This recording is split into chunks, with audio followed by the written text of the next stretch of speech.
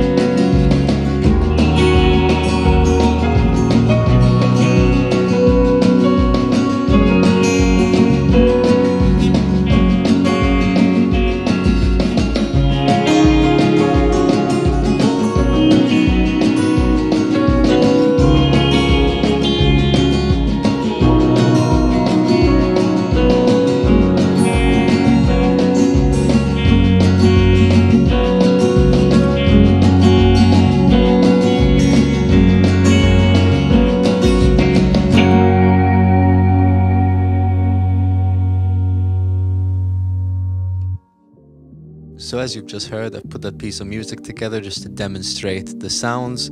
Every instrument on that track has the Sound City plugin on it.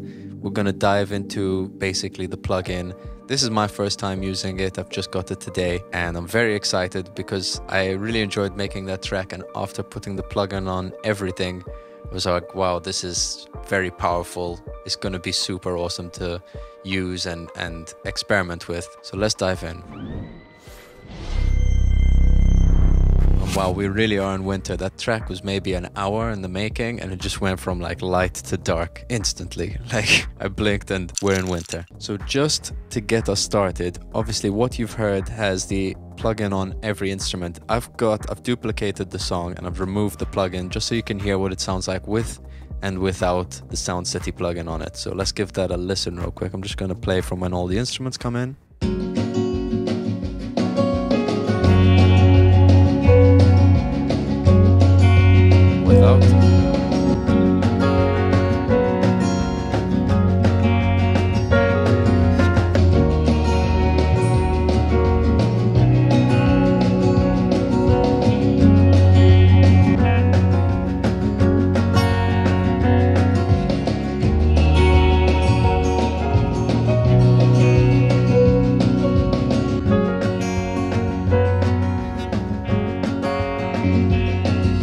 Amazing, like from the get-go. Obviously maybe the room one is a bit louder, but otherwise it's doing a lot of lifting. The track, you know, I can show you the actual elements on this. So there isn't really much processing going on at all externally from this plugin. I've got a guitar amp on the electric guitars, the acoustics, there's nothing, the bass and the piano, there's nothing. So it's mainly just the Sound City plugin you're hearing. As well with the drums, I've also muted any type of room ambience on the amps and the drums, so you're hearing the driest possible sound, with an exception for the kind of drony guitar that I slapped on some reverb from here and some delay just to make it more ambient. But otherwise, it's all dry sounds. So let's start off with the acoustic guitar. I'm just going to play it soloed without this plugin on so you can hear what it sounds like dry.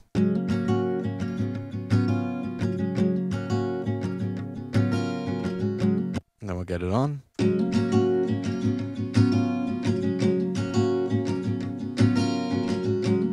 So instantly you can hear there's a lot of this room sound incorporated. There is some slight processing going on with the EQ and the dynamics. The dynamics aren't really being touched at all. They're on, but there's nothing going on. And then the EQ, there's some slight mid boost, low cut and high boost. But bear in mind, a lot of this, I've basically just selected the source, instrument dependent, and I haven't really played too much with the settings. I maybe played with the room level, but otherwise it's mostly default preset. Yeah, going through it, there's a lot on the screen. There's a lot to see. Normally it looks like this. Very beautiful GUI as usual per UA standard. And bear in mind, I'm using all these tracks on the remic mode as opposed to the reverb mode. So what that means is all the sounds are being passed through the impulses that they've got on this. So there's no kind of wet dry. It's just all this sound. So taking a look at what we've got, you can see at the bottom we've got 3 sets of miking options. We've got close, room 1 and room 2. In this case, I've got all of them going. We've got the guitar PA tight source selected. And the difference between the tight and the live is they just remove the baffles, basically. We can hear that real quick, so I'll go from tight to live. So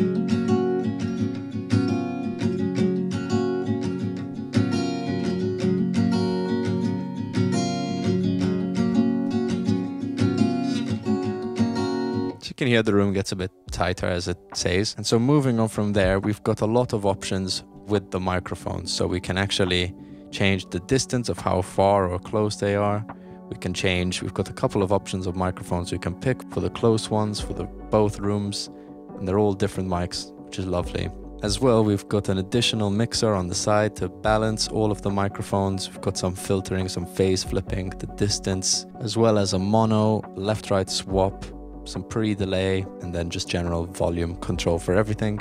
Then you go into here, and this is really interesting. This is the processing section of the plugin. So besides changing almost the space where the sound lives in, you also have the processing that is included in the Sound City Studios. So besides the sound of the room, you've also got the EQ, the dynamics, and a chamber, an additional reverb that you can slap on top of the room sound to really bring the life of Sound City to your track. So if you wanted to, you could actually just turn off the room. Here you've got your options for things you can turn on and off. You can turn off your room and you can just have the processing, which is also really powerful in itself because you've got a very interesting compressor, EQ, chamber, multi-effects all in one. You don't necessarily have to use it just for the room sound. If I play it with the room off, we just get the processing. Then I can turn off the processing.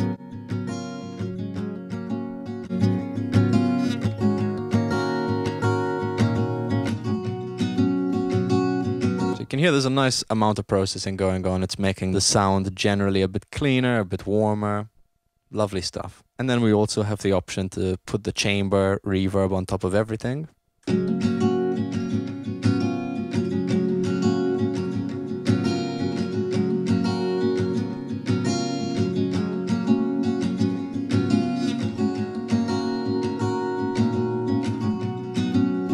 Lovely. We've got some choice of microphones, the distance. I like that it's not, besides the amount, it's all pretty notched in the options, so it doesn't keep you like fiddling for days. You know, there's obviously a lot going on in this plugin, and I think the idea is not to get too lost in fiddling. You've got some amazing presets as usual. Got a whole bank of presets to pick from. That might save you a bit of time, but otherwise it's all meant to be kind of click, listen.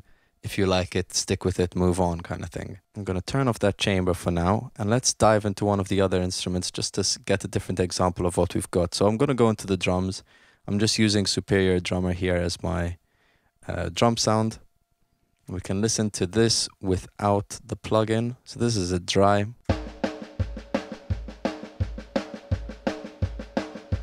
And then with the Sound City plugin on.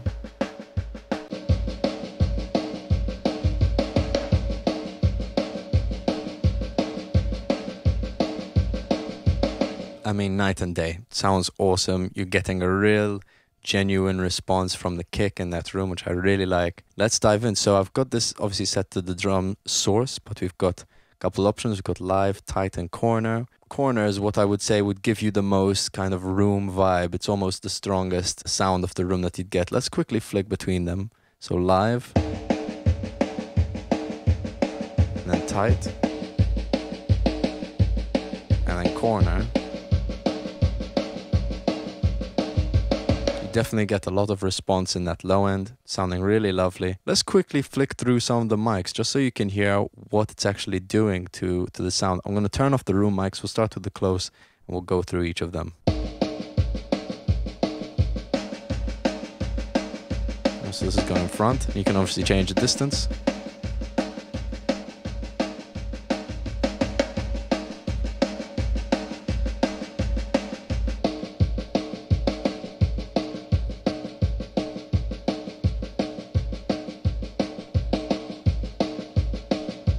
Awesome. And then you've got the first room.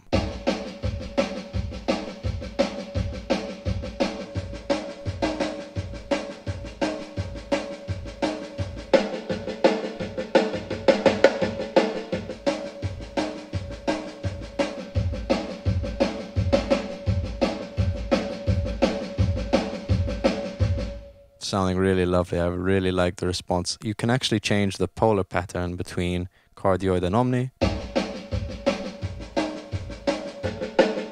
on just the U67, because the other one is just cardioid and the ribbon is just a figure of 8. And then lastly, in the second room option, sounds like this.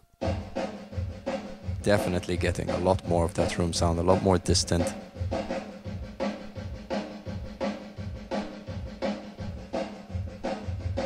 Now we can start adding them all up.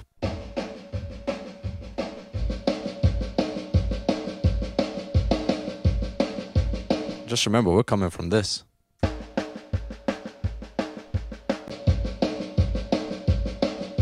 Oh, this is going to be so nice. I can't wait to try this on an actual kit that's recorded maybe in a small room, just to give it a bit more life and see what it does to the overall drum sound. It's going to be super fascinating. So let's move on to the electric guitar, get a bit of a different example. So here we've got a couple of options for guitar source. We've got PA live, PA tight, and then we've got a 4x12 live and tight and a 2x12 live and tight. Right now I went for the 4x12 on the actual playing because I've got the more swelly kind of guitar sound, which is thinner. I went for the thicker 4x12. So let's give those a listen real quick.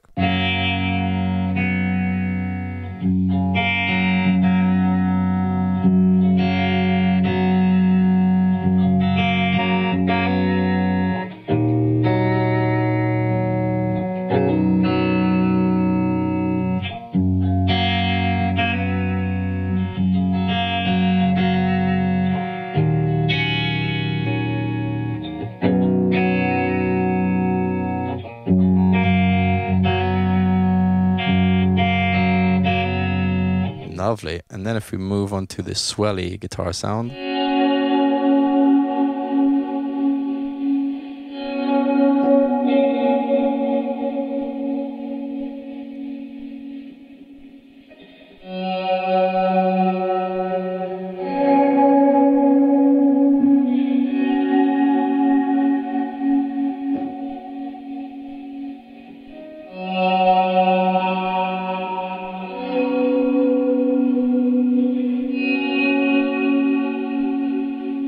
You can see you're definitely getting a couple different variations from the amps. They do sound really nice. I like that you have the option of the 2. Overall, just sounding really great. I'm really digging the vibe of this.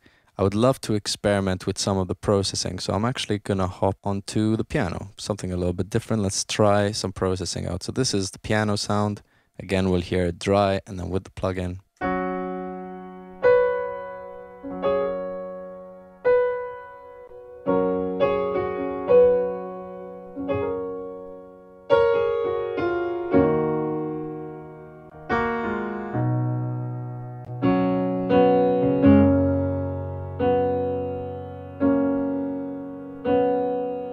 So this was the only instance I actually picked a preset because I was like, let me just try it out, see what they sound like. And this was the one I settled on, the big piano.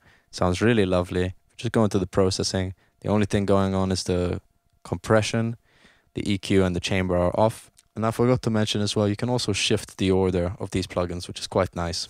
But yeah, so we just got the compression. Let's give that a play with and just see the sounds we can get out of it.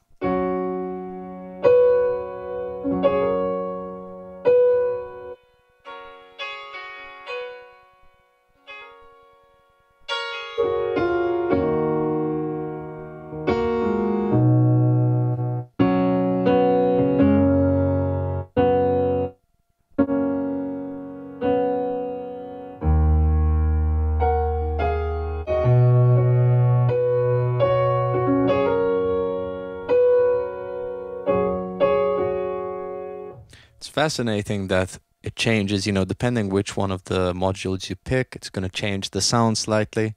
I think it would be really nice to pair with the mix so we can get a good blend of the two and see what's actually going on. So I'm just going to tuck the mix back to get a more dry sound, and we'll just fit in the compression slightly to it.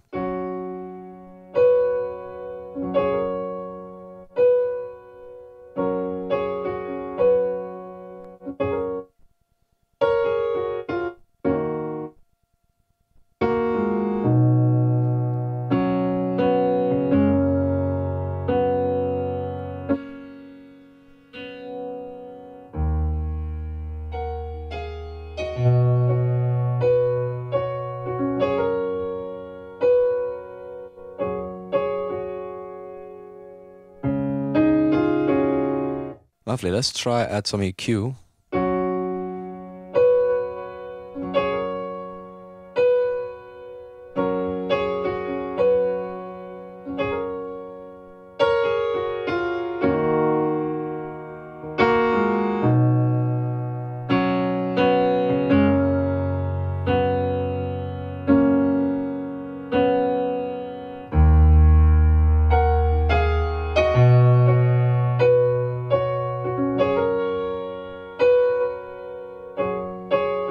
Really lovely, very silky EQ. Let's try the chamber.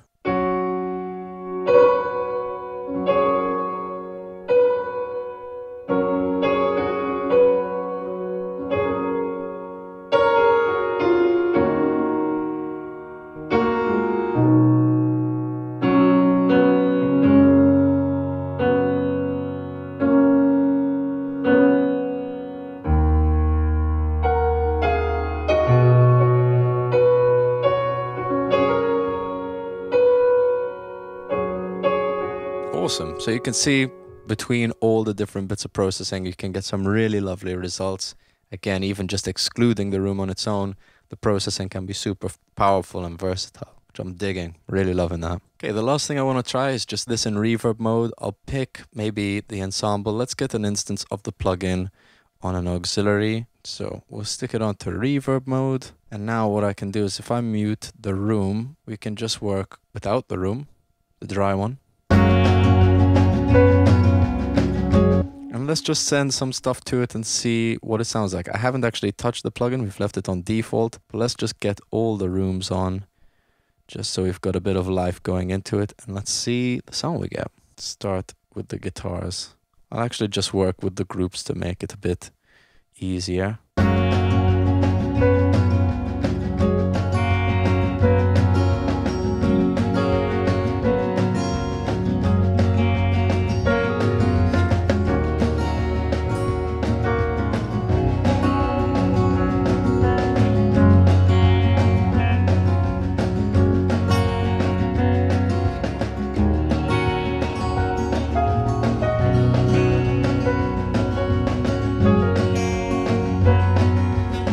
Try a different source.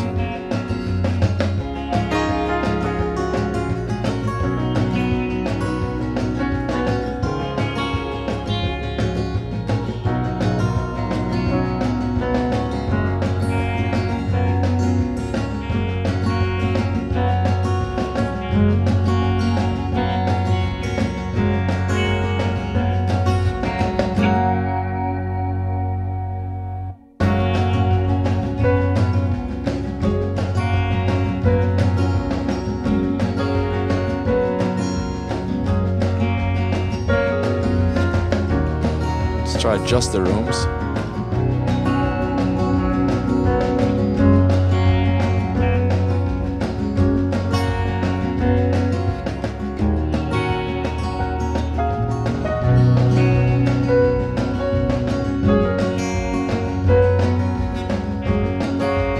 So I just want to quickly compare what it sounds like having everything sent to one auxiliary as opposed to putting the plugin on every track.